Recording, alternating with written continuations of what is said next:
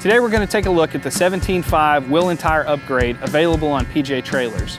Over the last few years, this has become extremely popular in high mileage applications.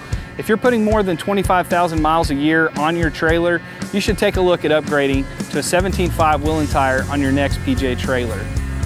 First up is our 235/80 R16 radial tire by Provider. This tire has a 3,080 pound rating, and it's the standard tire if you buy a PJ trailer with tandem duals.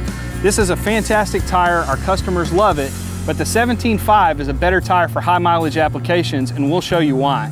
The first 17.5 wheel and tire we're going to look at is the 215/75. This tire has a rating of 4,800 pounds. It's a 16-ply tire, and it has steel belting throughout the sidewall, unlike the Load Range E 10-ply tire we just looked at. If you were to upgrade the wheels and tires to 17.5s on your 10 and 12K tandem dual trailers, this is the wheel and tire you would receive. This is an excellent tire for high mileage applications. The next 17.5 wheel and tire we're going to show you is the 235/75.